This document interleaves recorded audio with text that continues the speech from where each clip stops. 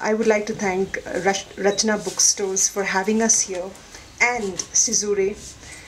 And I'm looking forward, of course, to the musical composition. This is my first visit to Sikkim and Gangtok, and I'm so enamored.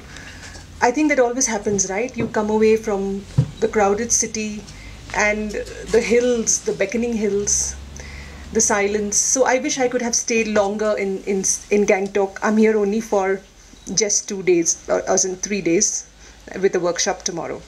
So without wasting much of anyone's time, I'll get started, because this is going to be only for a half-an-hour reading. And I'll try to weave in a story because I'm a short story writer, and my self-identity as a writer comes through short stories, and poetry is like the next thing that happened more unconsciously. That's why I write in free verse. And I have recently taken to writing haibun, which is an intersection of prose and poetry with haiku.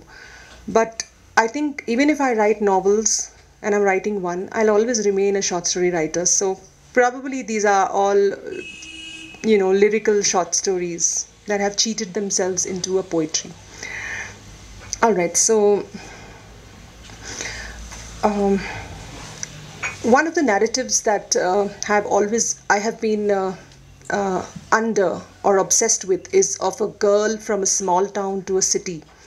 So that is one of the narratives that have formed my narrative. It also forms the narrative of the characters that I write in my short stories. Those characters always have a backstory of being from small town to city. And I lived in Kalyan, so this is a poem from there.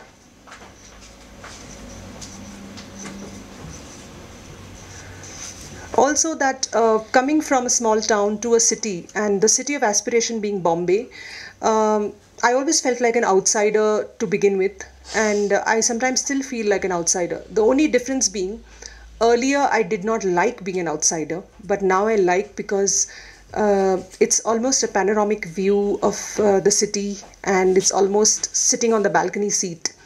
So it's a privilege to be an outsider now. But when I initially came to the city, it wasn't. It was very, it was like, what an outsider feels, not at home, or everything being too new. Okay, so this one is knotted inside me. At the time of my birth, my small town Kalyan did not have a library. It had no road rage, few beggars, one defunct traffic signal at Murbad Road, and fewer cars. Horizontal buildings silhouetting the sun in shanties, chawls, and cottages. Its outline gianted and dwarfed with self-sustaining jobs of kirana walas, primary school teachers, factory workers, dentists, general practitioners, cycle repair shops, and a small bank, let's not forget, on Rambagh Lane. It was tone deaf to career ladders, Six Sigmas, hierarchies, MNCs, pecking orders, filled with Pawwalas, Mohammedans, Hindus, Bawas, North Indians, South Indians, non-Catholics, non-Hindus, non-Muslims, non-Dalits, and non-Brahmins. The ice factory owner, the mayor, a smuggler, a customs officer were the rich. Their bungalow gardens, terraces, compound walls sprinted over by well-fed dogs, pressing against our imagination mostly during New Year resolutions. The Sindhis lived in a neighbor town with plenty of gold and goods. In the year of my sister's birth, some of their buildings collapsed in crumbling cake in blood and crust.